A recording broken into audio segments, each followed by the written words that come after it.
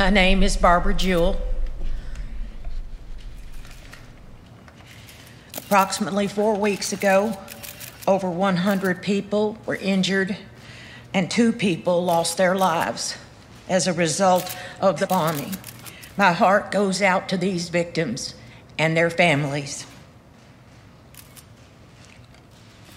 I am so very drained.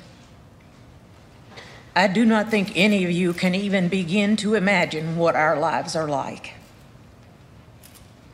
The media has portrayed my son as the person who has committed this crime. They have taken all privacy from us. They have taken all peace. The FBI follows his every move and watches my home constantly. And why? My son